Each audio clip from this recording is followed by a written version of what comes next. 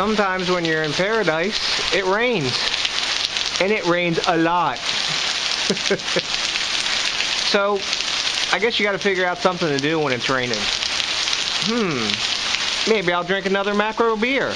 Yeah, that's what I want to do. Hola BrewTube, soy yo, DJ, tu gran amigo y anfitrión de DJs BrewTube.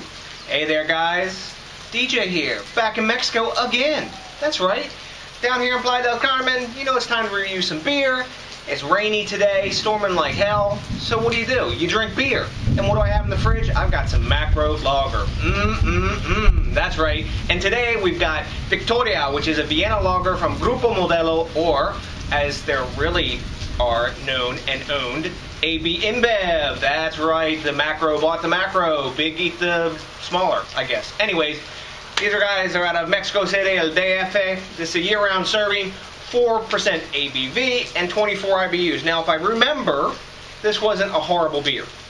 Maybe it is. I can't remember. Nice hiss off the top. Twist off. Nice little Victoria crown. You guys can take a look at the bottle. You may have seen this at home. I do believe they distribute this in the United States. As you can see, my glass is already fogging up, and it's because it's hot as hell out here, not because the glass is frosted. Boom. All right. Nice little pour there. As you can see, it's sudsy bubbles on the top.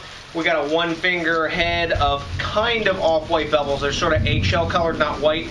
Lots and lots of active bubbles coming up from the bottom. It's sort of a caramel yellow color. If I look up to the light, you can, let me see, I'll wipe the chill haze off. It's perfectly clear when you wipe the chill haze off the glass. You can see right through it.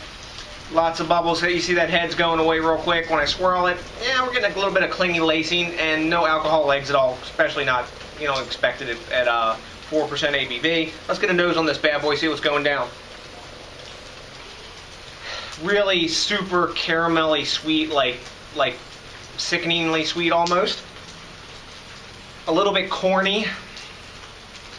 You can smell the lager yeast slightly. I don't detect any hops at all in this. And that's about it. There's not much going on here. It's basically caramel sweet, no hops, a little corny, and some lager yeast. Let's get a taste on this. Yeah, it's hot, and I'm ready.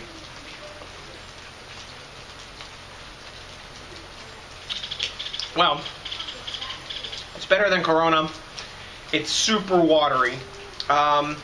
I've had Superior Morena also, and that's Vienna Lager also, and it's way better than this, way better mouthfeel, a lot more real beer feeling in your mouth, especially the carbonation on this is fairly high. I don't know what it is about Modelo, but most of their products just suck. I don't mind Modelo regular so much. Corona is crap. I guess they are just really that like lower end tier. The Guacamotec Moctezuma, that's owned by Heineken, they seem to make a more Euro style macro beer that tastes of a little bit better quality. This is just super thin. It really tastes like nothing except corn and kind of like stale caramel. It's okay. I could drink this from top to bottom like it's nothing, and you could sit out in the sun and drink it, but hell, it's not even in a can, so you can't take it to the beach. What the hell? All in all, it's an okay beer, but it's not anything I would seek out again or drink again. I would buy the Superior product any day over this, and a lot of other beers any day over this. I'm going to give this one a C. Actually, I like Soul better than this, I think. Of course, I was at the beach, so that could have skewed my my rating down there. Let me take another sip here. Yeah. Oh, what do the other guys think? I forgot to tell you that. Rate Beer's giving it a 10, and Beer Advocate's giving it a 69. And now that I've taken another taste for the style and everything, yeah, I'm definitely giving this a C. That, you know, I guess I gave the Soul a C+ because it was more like an adjunct lager should taste. This is like not. It's so watery and faint and just nothing.